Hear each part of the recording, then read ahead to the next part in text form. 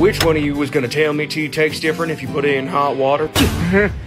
You're putting it in cold water? Radish, answer the question, Radish. Yeah, I thought for like 5 years that people just put it into hot water to speed up the teaification process. Didn't realize there was an actual reason. You don't have the patience to microwave water for 3 minutes? Why are you putting it in the microwave to boil it? Do you think I have the patience to boil water on a stove? It takes less than a minute! Besties, your stovetop powered by the fucking sun? How long does it take you to boil a cup of water on the stove? Like 7 minutes! Just stick the mug on top of the stove on medium heat, and it boils in like 2 minutes. Less than that, and you use a saucepan. You're putting the whole mug on the stove on medium heat!